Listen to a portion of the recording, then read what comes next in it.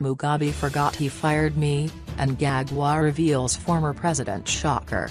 Harare, Zimbabwean President Emmerson Mnangagwa has reportedly claimed that his predecessor Robert Mugabe had forgotten he had fired him a week before a military intervention that culminated on the nonagenarian's ouster last year. According to newzimbabwe.com, Mnangagwa said this during a one-day state visit to Mozambique this week. Mnangagwa revealed that in a telephone conversation between him and Mugabe, the nonagenarian inquired about his, Mnangagwa's, whereabouts and was told that he was in South Africa following reports that elements within the ruling party were plotting to kill him. Watch the video below as Mnangagwa speaks in Mozambique.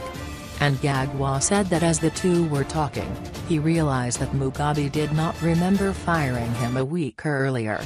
This then raised questions about who had been making decisions on behalf of the soon-to-be 94-year-old leader, as his loyalists had often claimed that he was still mentally fit and was making decisions on his own. Mnangagwa's remarks came after his spokesperson George Dramba recently claimed that the veteran leader tried to reinstate his ex-deputy in his previous post. Dramba revealed that Mugabe desperately tried to reappoint his former deputy at the height of massive street protests against him.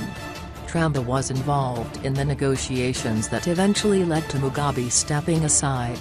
In his interview about the upheaval that shook the country at the end of last year, Dramba also described how Zimbabwean border guards attempted to shoot Mnangagwa as he sought to flee, fearing for his life.